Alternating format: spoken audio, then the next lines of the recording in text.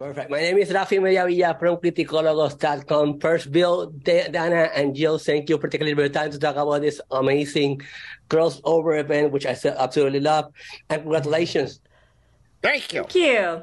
Thank you. So I want to start this with a fun question, and then we dive into more serious ones. So a question for the three of you. If you personally had to choose a specific scenario of the Tidal Zone to get stuck in, which one would it be and why? Bill, you first. Well, I would want to be a little I would want to be that. I just like live in a roller skate and just have control over my skate and just scoot around and be the smartest one in the room. That's pretty cool. Oh, no, although I guess I wouldn't be. Yeah. Oh, I was going to say that because actually, no, I think Karen in Patrick's body would be really fun to be because you'd fool everyone into thinking you weren't bright and then you'd wow them with your smarts. So that would be, you'd know all the answers. That would be fun. Dana. I think I just want to be still on my VR headset, running people over in my scooter, which I was having a fine time by myself, and then everything happened. Then they got 45 more minutes after that. And none of us want. You were fun. None of us want to wear the diving suit. We've all decided we think it's creepy. The diving helmet is very Thank you. That was fun. I love to have the whole Star family with me. So I want to ask, what specific characteristic of your Star character is this thing that help them survive the Tidal Zone? Help them survive this event. Jill, you first. Okay. Well. Squidina is just a little powerhouse. I mean, she is the might. She's kind of the brains of the operation. I feel like, Grandpa is probably the brains of the operation, but she's cagey. So I feel like she's a scrappy little survivor. That's just her nature. She's a boss.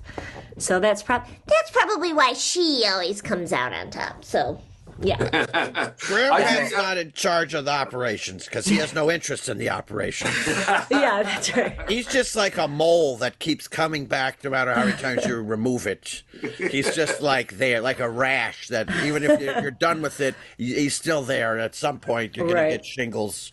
He's the skin tag that keeps returning. He's the skin tag that keeps coming back. Every time a little bigger than the last time. Bill, what about Patrick? How did you survive? How does he survive the Tidal Zone? Patrick is just, he's guileless, so it's not an issue. If he feels threatened or confused, he can just look for something to eat. So, it's all going to be fine, and everything's going to be fine, and let's just play our way through this. Yeah. One final question for everyone, and this is mostly about getting into the mindset of the characters with this specific crossover event. Does the process change it between, making the standard episodes into coming to the specific event? Jill, you first. The hardest part for me was trying to do Patrick, trying to do that. But hopefully I did okay, Yeah, you were great. I don't know. We'll find out on January 13th on Nickelodeon, won't we? Nice. Dana, you want to add something? I didn't know we were doing different shows. I had no clue what was going on. I'm like, they just put me in the corner and put padding on me so I don't hurt myself. Put those bumpers on everything, like when you have a kid in the house. Bill, we're so in the weeds on really just trying to make moments work when we're playing the characters that's really we can't think on too large a scale because you're going beat to beat and you want it to be filled with life and everything that the scene requires. So and that's luckily for that because none of us knew what was happening. We want to stay surprised by being uninformed as much. Yeah, exactly. Again, I want to thank everyone.